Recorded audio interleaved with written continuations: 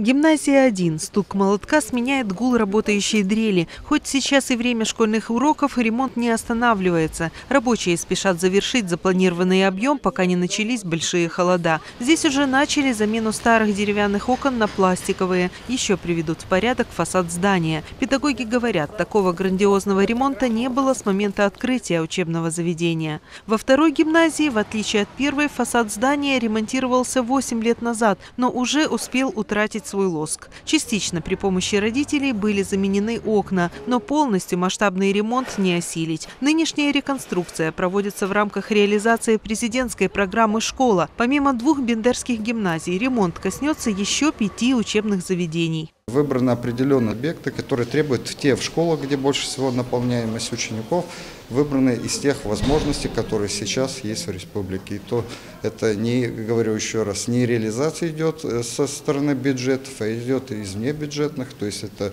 в данном случае российские коллеги оказывают содействие в реализации этих проектов.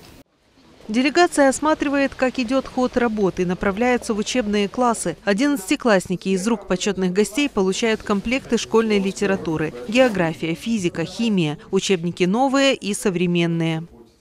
Эти книги, конечно, в первую очередь поможет вам обучаться. Это новые стандарты Российской Федерации. То есть, соответственно, то знание, которое будет получать по этим учебным материалам, будет соответствовать российским стандартам. И, соответственно, вы будете получать такие же качественные знания, как и в Российской Федерации.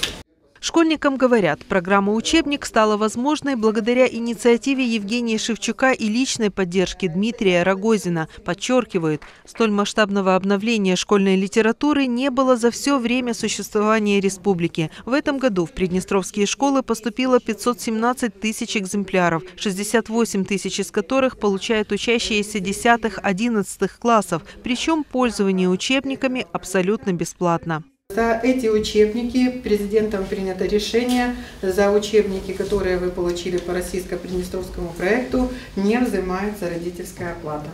Общаясь со старшеклассниками, гости подчеркивают, что в республике делается все возможное, чтобы создать достойные условия для учебы школьников. Ну а школьники, в свою очередь, обещают оправдать надежды и успешно закончить образовательные учреждения.